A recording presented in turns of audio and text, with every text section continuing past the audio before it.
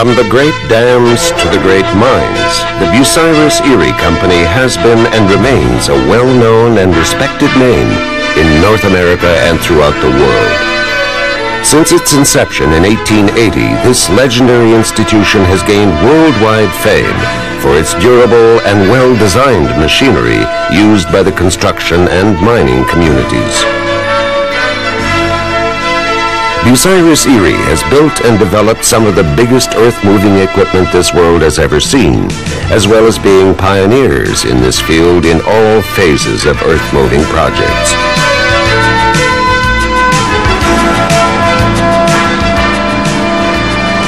One only has to ask and see these green, cream, and maroon beauties still working after 30 or more years. Members of the International Union of Operating Engineers from all over North America are proud to have operated these highly dependable and versatile machines.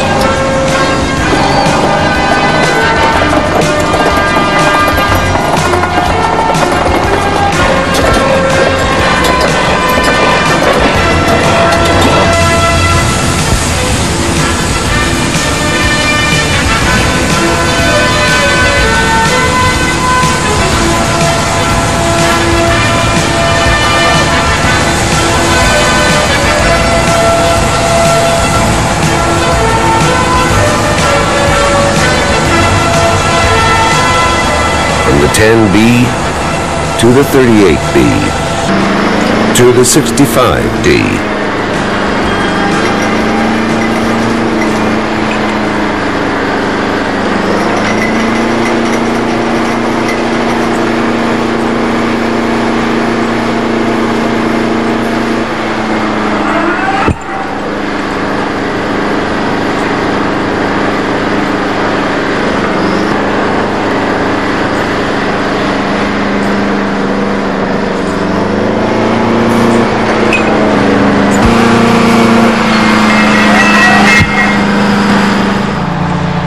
To the classic and beautifully engineered 88B, all are a treat to watch.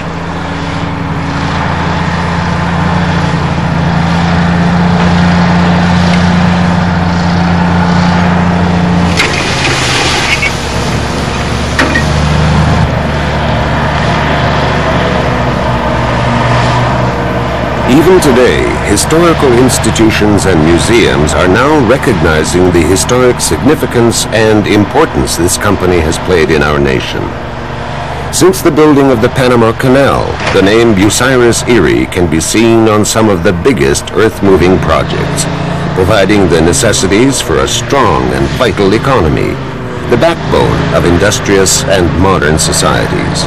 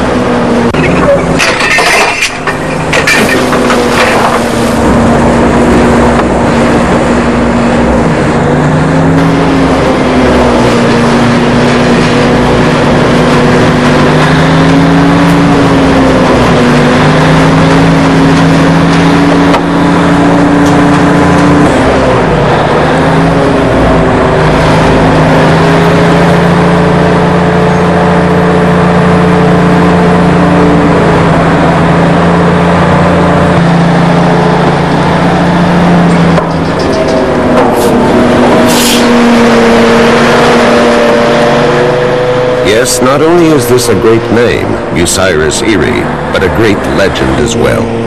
And this story is a tribute to those men and women of yesterday and today that made our world a better place to live.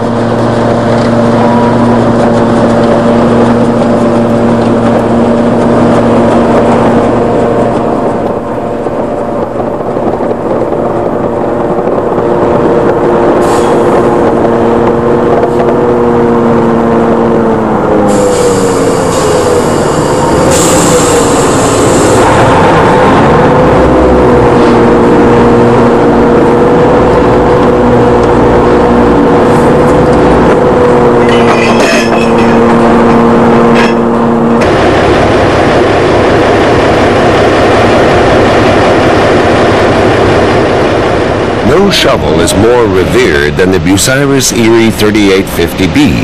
A full 35 minutes of this presentation is devoted to a visit to the king of shoveling. Historic shoveling, because after some 35 years, during which it single-handedly dug the equivalent of 2 Panama canals, the last of the super shovels was retired in the summer of 1992. Don't beat this machine. It's a king of all of them. King of the mines. King of all shovels. This right here is the king. But our story begins much earlier. Since prehistory, man has come up with ingenious and better ways of moving the earth, thus escaping the laborious task of manual labor. Some of the early concepts developed by Leonardo da Vinci were inspiration for inventors to come. The principle of a spoon-type dredge, conceived of in 1420, was combined with a steam engine, providing an advanced form of mechanical dredging in 1796. But on land, apart from only limited assistance from the horse and scraper, the pick and shovel reigned supreme. Early attempts to adapt dredges for land use all foundered on the harsh terrain. It was 1835 before William Smith Otis, spurred on by the opportunities in developing the railroad, built the first dry land shovel, a step worthy of the giants but also somewhat frustrating.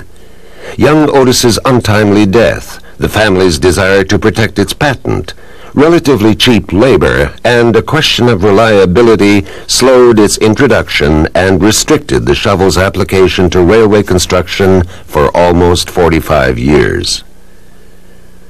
Finally, in 1862, a handful of companies, including one run by Oliver S. Chapman, were licensed to build improved Otis shovels, and the shovel was on the move again. In 1880, when Bucyrus entered the field, America was on the move as well. There were canals to be dug, new mines to be developed, and later, roads, power dams, and more.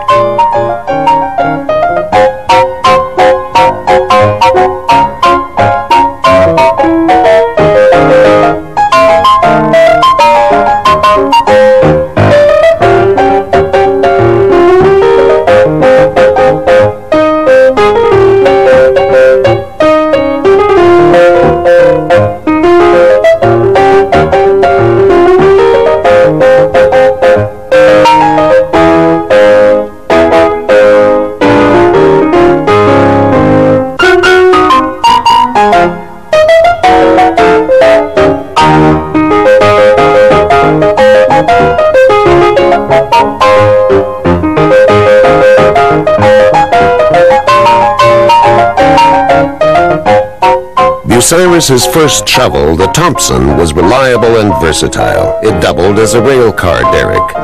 Among the early improvements to the Otis shovel was the replacement of the mast by an A-frame and booms that rotated from the base, and the almost total use of iron and steel. But soon the power shovel, now fully revolving, was beginning to prove its worth in widespread mining operations. In 1905, Bucyrus shipped 18 shovels to the historic Rio Tinto copper mines in Spain. Others of increasing size followed.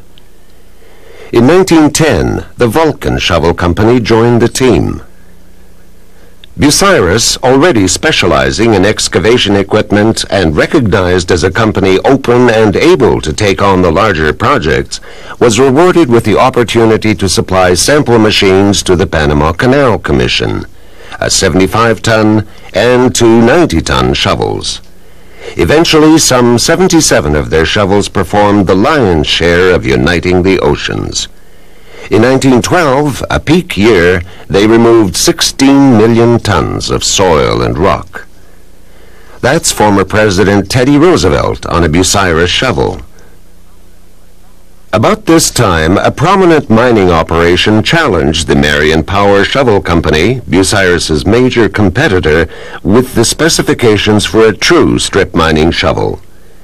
Less than a year later, in 1912, Bucyrus's answer to the Marion shovel was the 150B and the 175B steam shovels, the latter with a 3.5-yard dipper and able to handle 40 feet of overburden. Later, these shovels were available with electric power. And it was the start of a healthy rivalry that powered shovel development.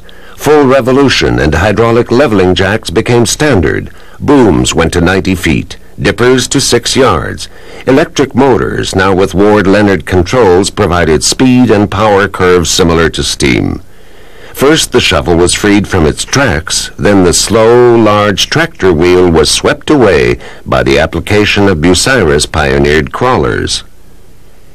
In 1927, the Bucyrus name was joined by that of Erie. Almost as old a company as Bucyrus, and originally called the Ball Engine Company, the Erie Steam Shovel Company was the prime manufacturer of small shovels built Model T style with standardized parts. In 1928, Bucyrus Erie introduced the 750B with twin hoist ropes, eliminating cracked dipper handles and twisted booms. A timely move, because with the new alloys available, the early 30s saw a marked increase in dipper capacities. In the same period, BE grew as well, being joined by Ruston and Hornsby, a venerable British company whose first shovel had been the navvy, slang for a pick-and-shovel laborer. In 1935, Bucyrus introduces the 950B with features that would serve them well in future machines, such as independent propulsion, tubular dipper stick, two-piece welded boom, and a simple rope crowd that allowed the machinery to be located at the base, lightening the front end. Throughout the development of the shovel, there was a similar development of the drag lines that worked with them on many projects. In the 40s, these were joined by a wheeled excavator, with the wheel built by Bucyrus and the base by Marion. The concept was pioneered by Frank F. Colby. In action, it output 1,000 feet per hour of the softer topsoils, about 5 times more than a dragline. Shovel development was further spurred by the development of rotary drills, which could provide better bank preparation, and the era of the super shovel began. In 1956, near Cadiz, Ohio, Marion's Mountaineer with a 60-yard bucket took the first bite. In 1957, Bucyrus Erie's 1650B River Queen with its 145-foot boom, 86-foot dipper handle, and a 55-yard dipper began stripping 2 seams at once for Peabody Coal in Kentucky, the first of 5 of these giants to come. Then a truly gigantic step. In 1960, it was announced to the world that Bucyrus Erie would build a shovel of unbelievable proportions, ordered by Merle C. Kels, President, Peabody Coal Company. A model 3850B with a whopping 115-yard dipper and a 210-foot boom. President Eisenhower was presented with a model of the 3850B. The first Lot 1 mechanical shovel went to work in 1962. The job of supervising the erection of Lot 1 went to BE employee J.E. Red Payne along with his son Ronald, who helped put the electrical system in place for the monstrous shovel. In this picture they are seen with Robert G. Allen on the right, then president of Bucyrus Erie. Peabody provided 38 of their own men to help in the erection of this machine. The shovel was nicknamed Big Hog and was put to work at Peabody's Sinclair mine near the town of Paradise in western Kentucky. Later followed in 1964 by another 3850B, Lot 2 mechanical, with a 148-yard dipper. History was being made. The King. There were other models still being built. The single 1850B was setting new records in Kansas at the Pittsburgh and Midway Coal Company. In 1966, the Silver Spade, a 1950B, was moving 155 tons with each pass for Hanna Coal Company in Ohio. Later, in 67, another 1950B, the Gem of Egypt, the Spade's twin, went to work in the same mine. These two were the only Bucyrus Erie models that used knee-action crowd. Knee-action crowd was first used by the Marion Power Shovel Company. But the 3850Bs remained the kings. All of Bucyrus Erie's stripping shovels were built at this plant in South Milwaukee, Wisconsin. They were all created for the economical extraction of coal. And this was the team responsible for the engineering and design of the 3850Bs. George Y. Anderson, Vice President of Engineering. Luther Blanchette, Chief Engineer, Mining Machinery. Tom Learmont, Engineer in charge of Quarry and Mining Machines. Don Barber, Product Engineer in charge, Electrical Section, Large Excavator Division. M.W. Kreshnewski, Project Engineer, Large Excavators, and Robert Talley, Project Engineer, Large Excavators. This is the cylinder for one of the leveling jacks.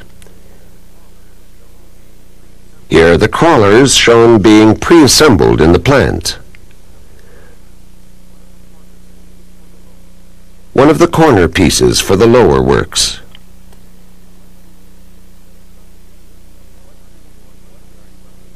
The 148-yard bucket's lip alone weighs more than 20 tons and was the single biggest casting in Bucyrus Erie's history.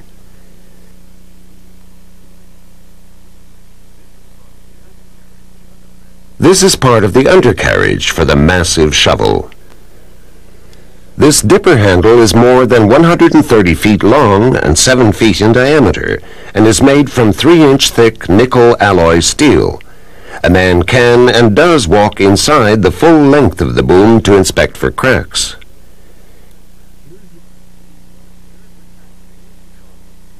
Here is the turntable, shown with 2 welders working on its assembly.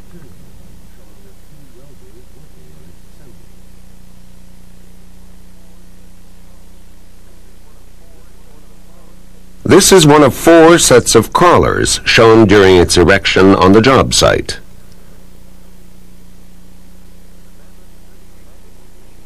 The Mammoth 3850B machine was shipped from BE's South Milwaukee, Wisconsin plant in pre-assembled parts on 300 railroad flat cars, and it took 11 months to assemble it at the Peabody Coal Company's River King mine site near Freeburg, Illinois. It began operations in the fall of 1964.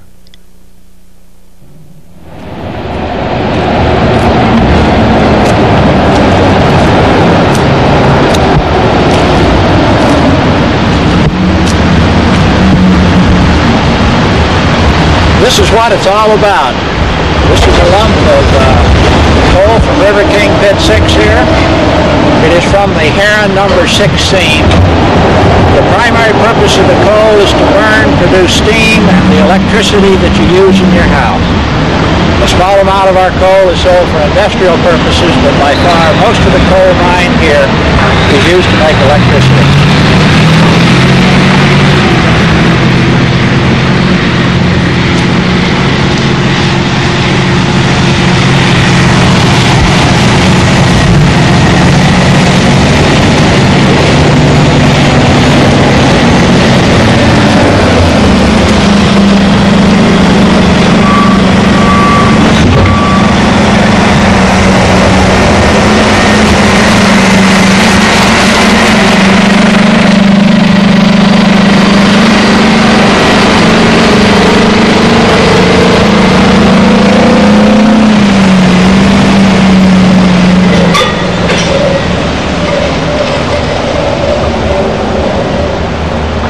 To anyone who loves great machines, actions speak louder than words.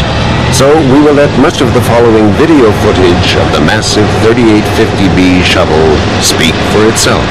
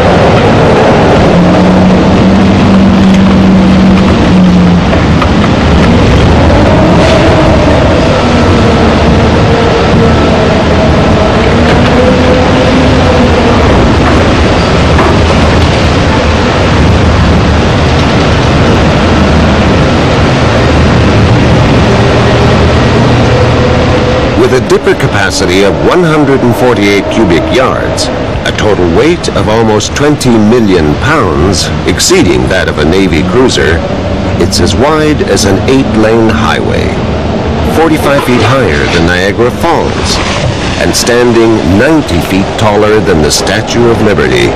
This is a monarch of all it surveys. Dipper down to depth of cut, driven in by the crowd, and up by the hoist, swung to, discharged, dipper ready for the next cut.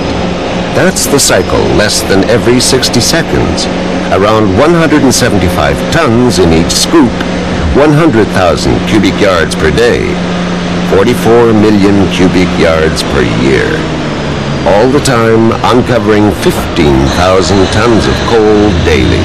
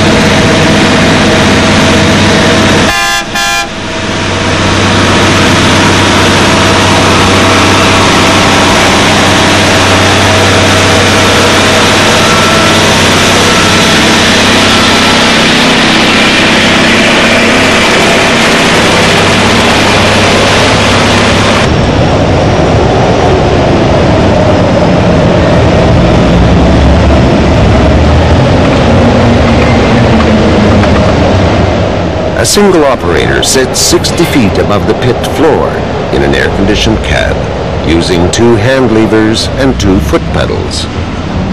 The operator can accelerate a dipper load from 0 to 25 miles per hour in 8 seconds flat, and stop it in less than 4 seconds.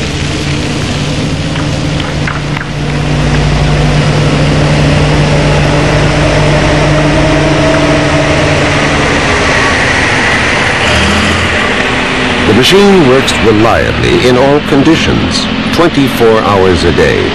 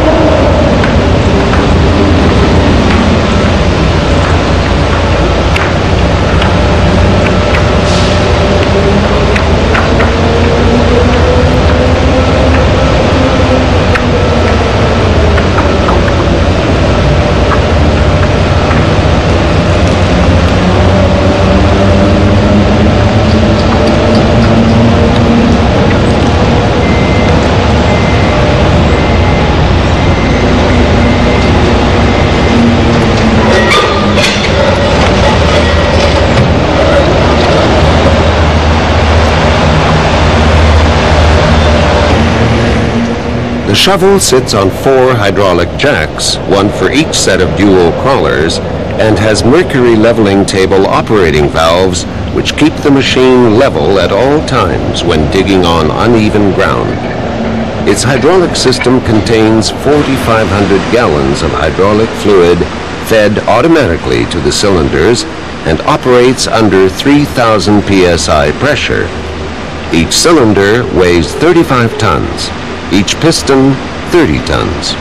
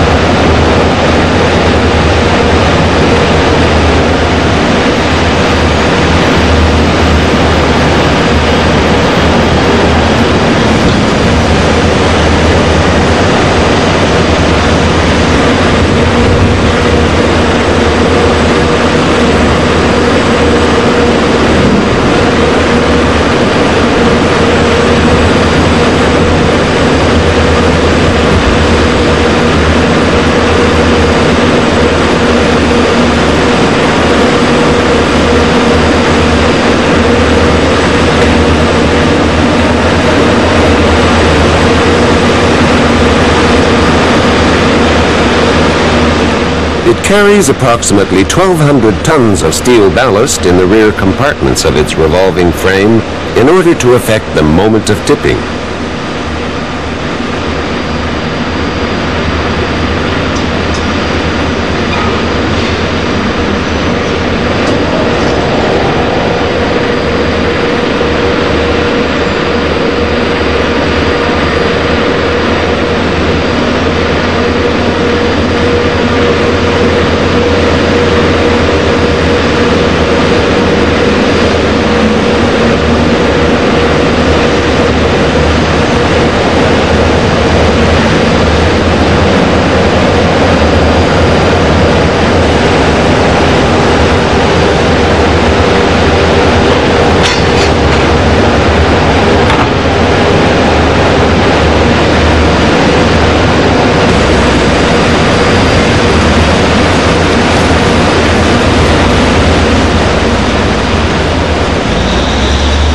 The sheer enormity of the dipper's capacity is about the size of an average two-car garage.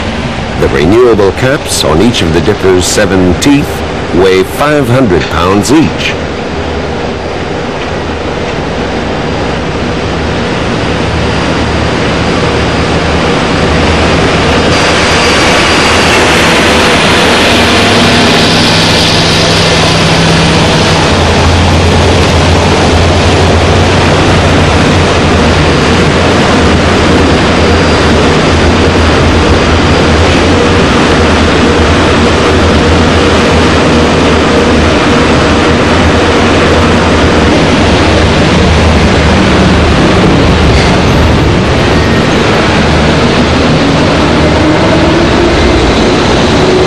I'm Charlie Lehman, a welder at Pit 6.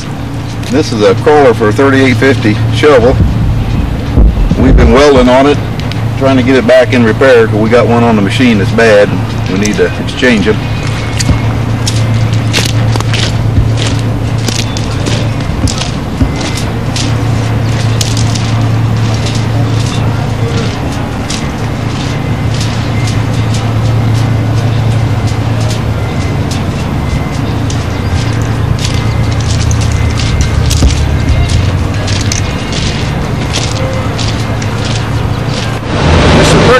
Crawler frames. There are 4 crawler frames, and they propel the machine.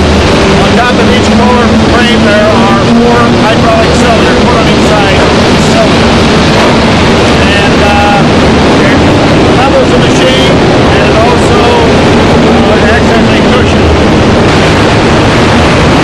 This is one of the crawler pads on this machine. It weighs approximately 2 tons. There are 37 pads per side of each crawler, sides of the crawler.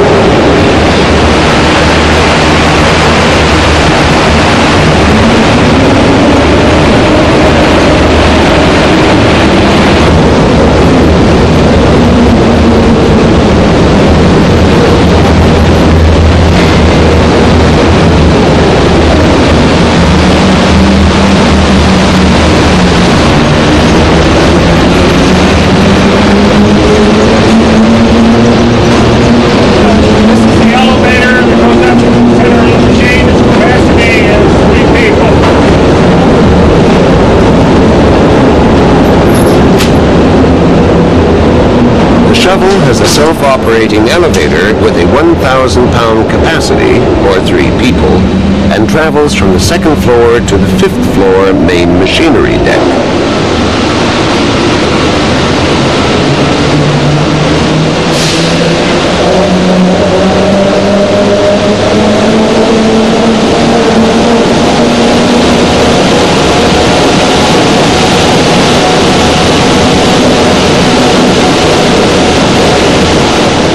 It has 52 electric motors, ranging from 1/4 to 3,000 horsepower, total of 12,000 horsepower, including 8 hoist motors from 625 to 1,250 horsepower, 6 swing motors from 500 to 1,000 horsepower, and 2 crowd motors from 100 to 500 horsepower.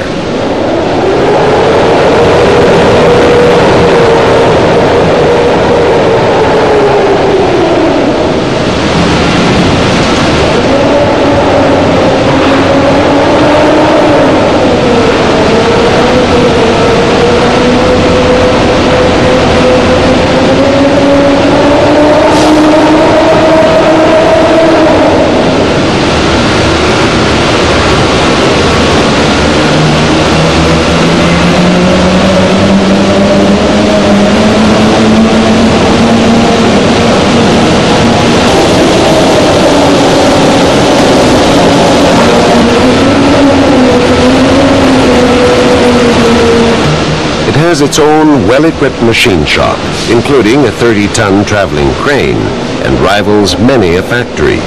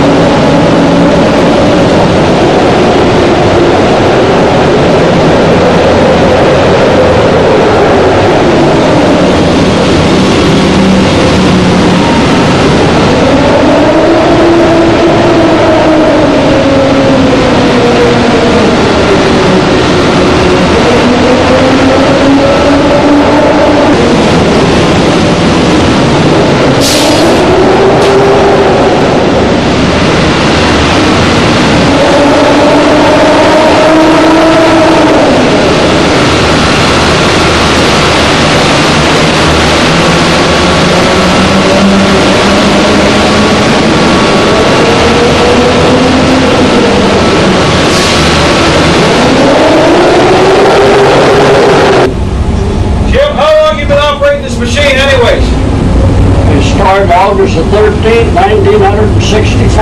How much, in your estimates, how much cubic yards have you done with this 3850 piece that you were on it in 1964 when it was officially inaugurated?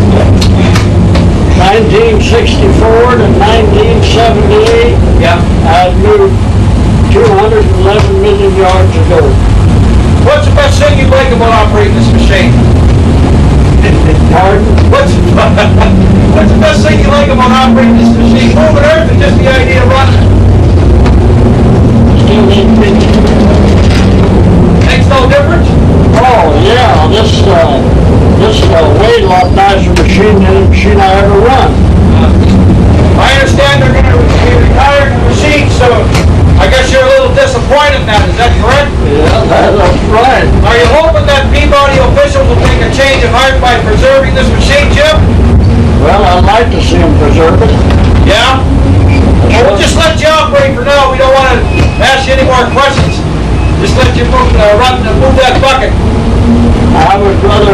I'd like to see them find another field for it, put it in operation somewhere else, give a lot of people work, you know what I mean? Jim, I noticed this 3850B serial number plate is gone. Have you got that part of your question? The serial number plate on the side? The serial number plate on the side. Yeah, I've got that serial number on off the 38. Want to have it mounted? Price possession, eh? And it's not for sale. And it ain't for sale, eh? It's not for sale.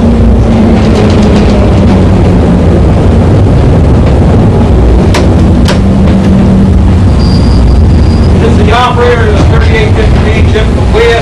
Jim's been on this machine since the machine was brand new. Been on the machine since day one. I was going to say, we hope you retire with the machine, but that's not possible, right? They won't retire me if they shut it down in August. They won't retire me.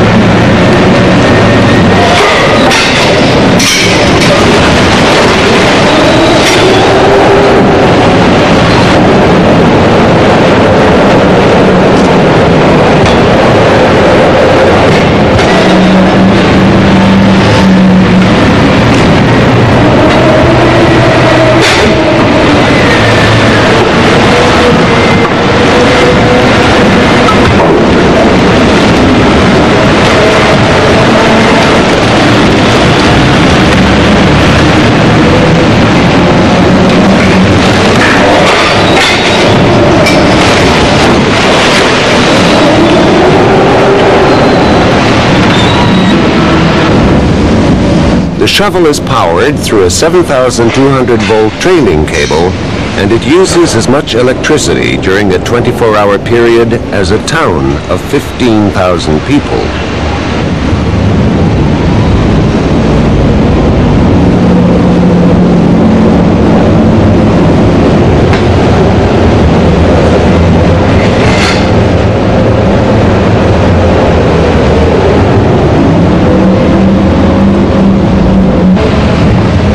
It sits on a 54-foot diameter roller circle with 80 21-inch diameter bearings, having an 18-inch diameter face.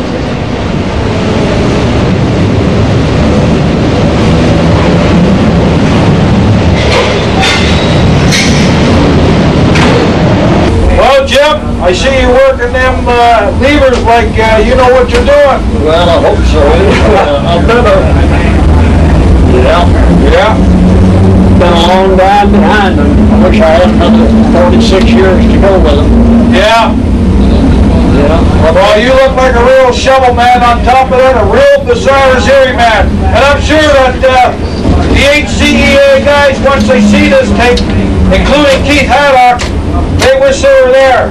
You're right. But for now, they can eat their hearts out. You're right, boy. I tell you what, you don't beat this machine. It's a king of all of them. King of the mines. King of all shovels. This right here, the big ball shovels. It's been a great one. Yeah. And I'll tell you what, my good friend Krasnewski was the designer of this machine for me. Krasnewski of Bucyrus Erie. Bucyrus Erie. Yeah. He's a good friend of mine. He designed this machine. And it's been a tremendous machine. You can't be ashamed of designing this shovel. He made one of the best in the world when he designed this. Yeah, well, I've always believed Bucyrus Erie made the best machines on when it comes to mining technology. I mean, by far. When this machine was built, they were so proud of it, you know, they're really proud of it, and I can understand why, because it's a real gem. That's why it's called the King of the Mines. That's right, it's a fine machine, you don't beat it. It's like I said, it's a king of them all. Yeah. There's none of them that's done what this is done. Jim, you say that with a glint in your eyes and a big smile, eh? I guess it's made a lot of money for you in the past, eh? Oh, yes. Yeah. It's made a lot of money for a lot of people. Yeah, it's made...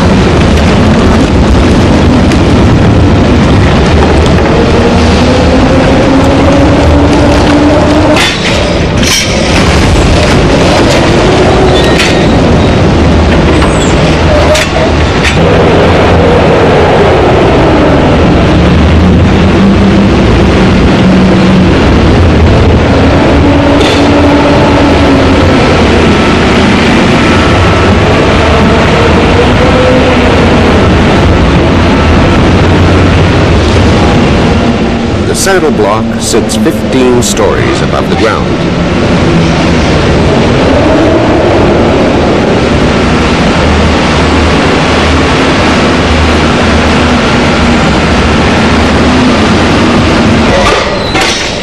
The shovel moves the dipper 420 feet, more than a city block, on a 200-foot boom.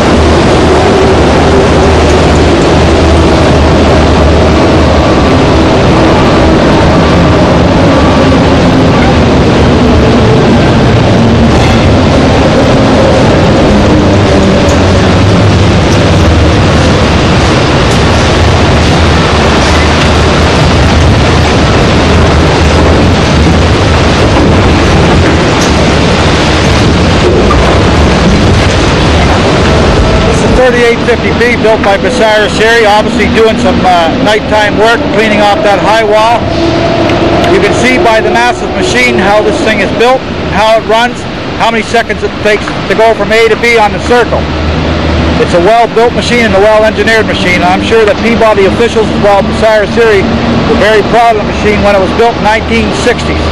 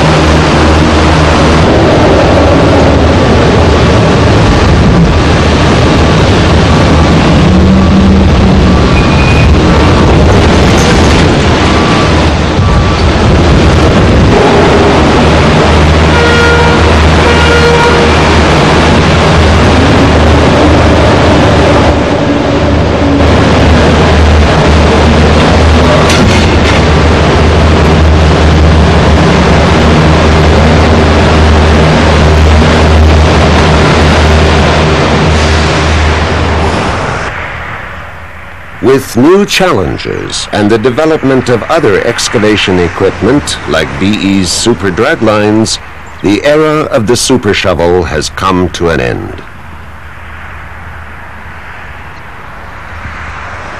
One of the super strippers, the model 1850B, is now preserved as a museum and is located in Hallowell, Kansas.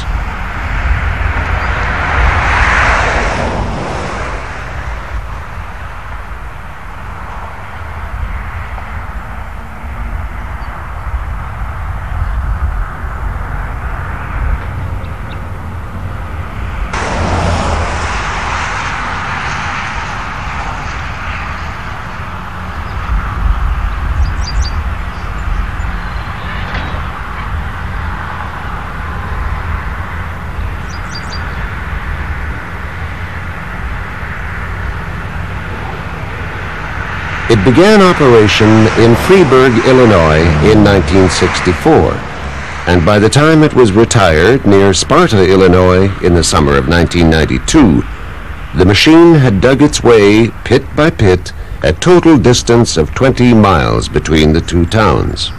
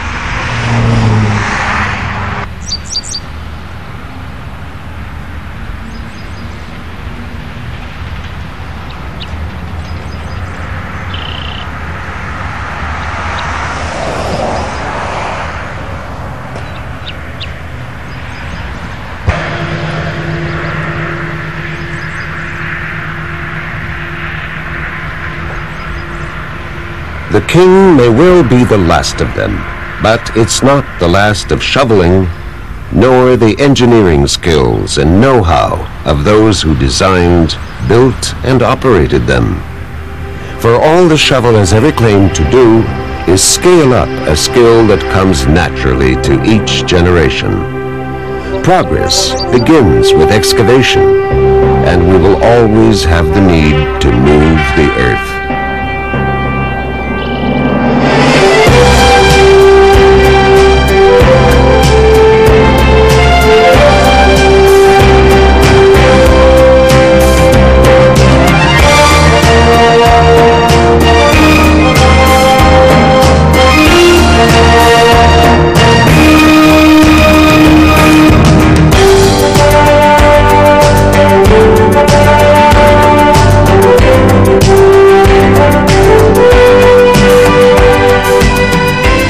This shovel is a tribute to the men at Bucyrus Erie who designed and built the machine, and it gives me a real sense of pride to be associated with such an organization.